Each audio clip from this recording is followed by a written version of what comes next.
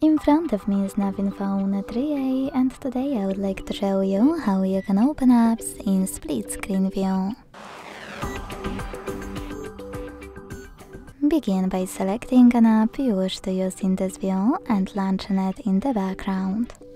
Then tap on the second one and open it in the background with other background apps. Now you need to decide which one you wish to use on the top half of your screen.